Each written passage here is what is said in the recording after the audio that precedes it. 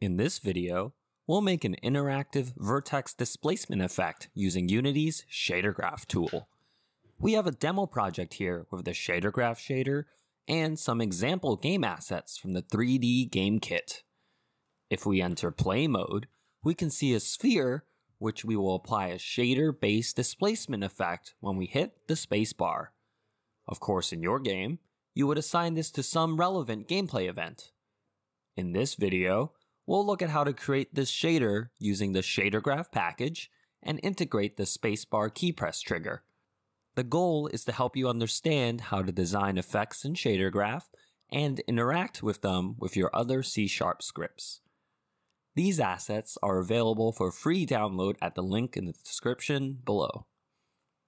The project contains the shader, the script that controls the shader, an example level, a pre-configured lightweight scriptable render pipeline, and an example scene for you to get started with.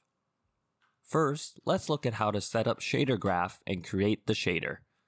We first open the package manager and install both the lightweight render pipeline package and the Shader Graph package.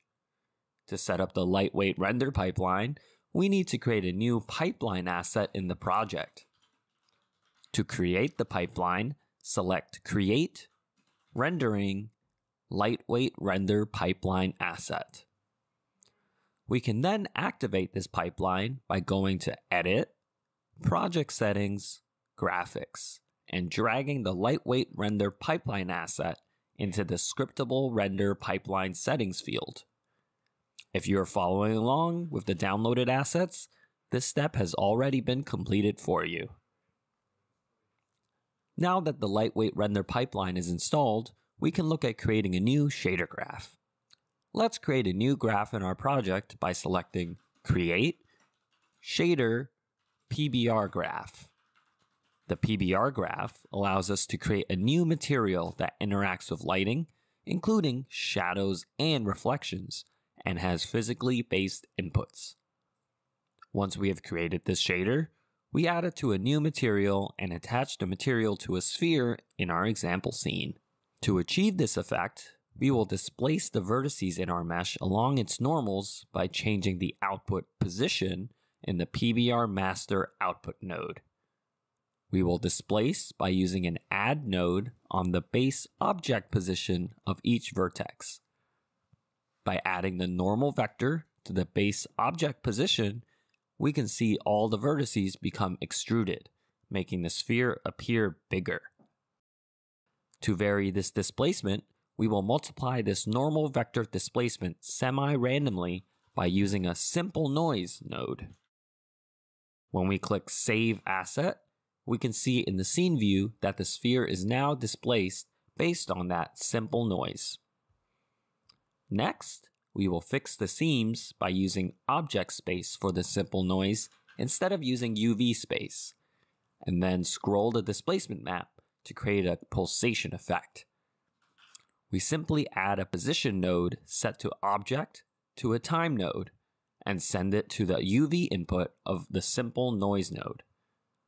We can also use a multiply node with the time node to vary the speed of the scroll. To control our displacement, we expose a new shader property in our shader graph. Shader properties allow us to provide inputs to our shader via values entered in the inspector or via our own C# scripts. We will create a new vector1 property named amount and change the reference to _amount. The reference field is the string name by which we will access and change the displacement via script. If we do not change this, it will use an auto-generated value. If the string does not match exactly, we'll not be able to address our property via script. We use this amount shader property in a multiply node with the simple noise node before it gets multiplied with the normal vector.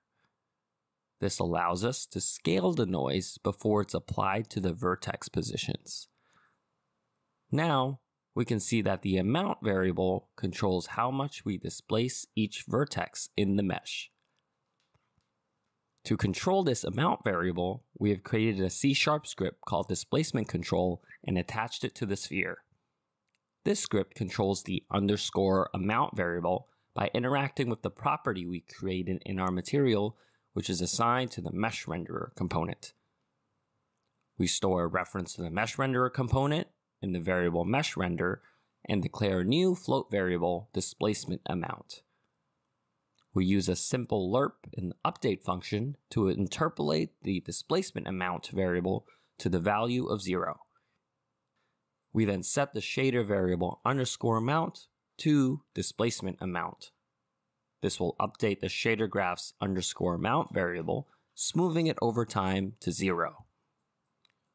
We're using Unity's default jump input access, which is assigned to the spacebar, to set the value of displacement amount to 1 when pressed. Now, when we enter play mode in the scene, we can see that by pressing the spacebar, displacement amount gets set to the value of 1 and then slowly interpolates back to 0.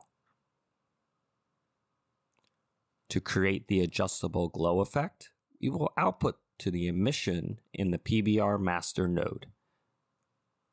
Let's use a Voronoi noise and multiply it to a color node. This will create a little modulation in the glow effect with some dark spots. Then we use a LWRP node with another color node as the base color and use the amount variable in the T input. This will allow us to blend between a base color node and the Voronoi color node using the amount variable. Then we will scroll the glow by using a similar setup as before. We can also add a second layer of glow for additional variation by using a simple noise node scrolled by an additional layer of time and multiplying the two noise outputs together. This gives us a second layer of noise, which adds visual interest. Because this glow effect is adjusted by the amount variable in the LWRP node, we can see in play mode that when we press the spacebar, the sphere will activate both effects, vertex displacement and glow, and then slowly go back to its normal state.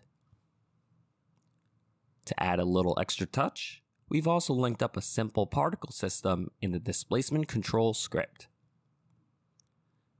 If you'd like to experiment with these features yourself, we have provided the complete project with all assets, meshes, shader, and example scene for you to download at a link in the description below. We look forward to seeing what cool stuff you create with it. Thanks for watching.